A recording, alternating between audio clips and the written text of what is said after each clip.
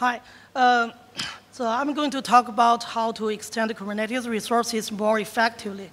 So first, the question is, what is Kubernetes resources? So actually, they are a set of well-defined RESTful endpoints. These the Kubernetes resources objects are stored in the etcd, and the API server handles all requests and perform operations on these objects.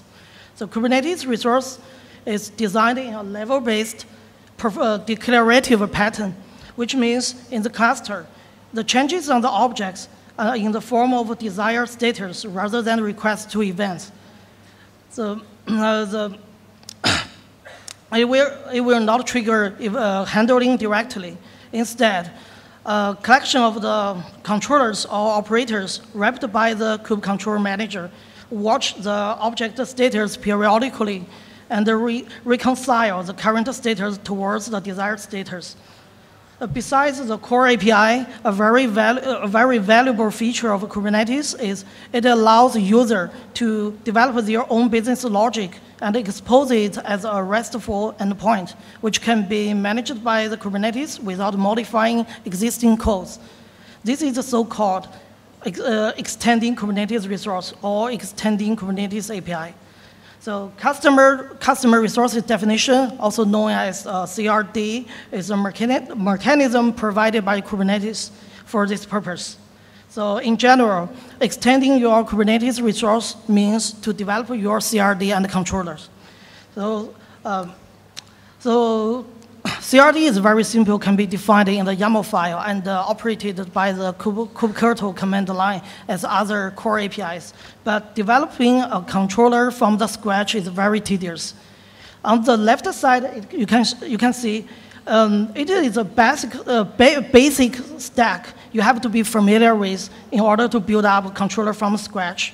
So normally you have to leverage the third-party libraries and the tools like Client Go on the right side and the code generator tools to build these blocks. The tools and the library can reduce your coding work, but the learning curve is pretty expensive. So is there a way to make life better? The answer is, of course, yes. The Kubebuilder is designed for solving this problem. The Kubebuilder can be used as either a command line tool or SDK imported by your projects. The Kubebuilder can tremendously simplify development workflow, let the user only focus on the implementation of the resources API and the controller reconciliation logic. The user doesn't need to care about all the other complex stacks on the left side, which is used in the from scratch approach. Okay, so I'm going to say the command line tool. So as a command line tool, Kubebuilder provides an easy-to-use user experience. This diagram shows a quick start for running the Kubebuilder from a command line.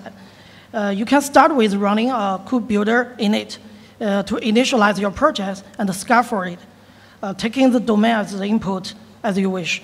But it is required, sorry. So in the interactive mode, user can decide to vendor the dependencies and creating the API, controller, webhook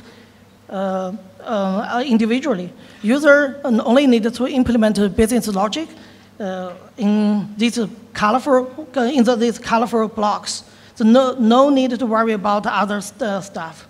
Kubebuilder gives your projects a well-written Docker file and a make file to build, test, publish, and deploy your CRD and controller into the target cluster or push into a Docker registry. So yeah, that's it. So extending Kubernetes resource by Kubebuilder can be very simple and easy. So feel free to try it from the repo, and you will find more features from there. So by the way, the Google engineer Meng Qi and me will give you a session talk to deep dive the Kubebuilder framework and SDK tomorrow. So stay tuned. Thank you.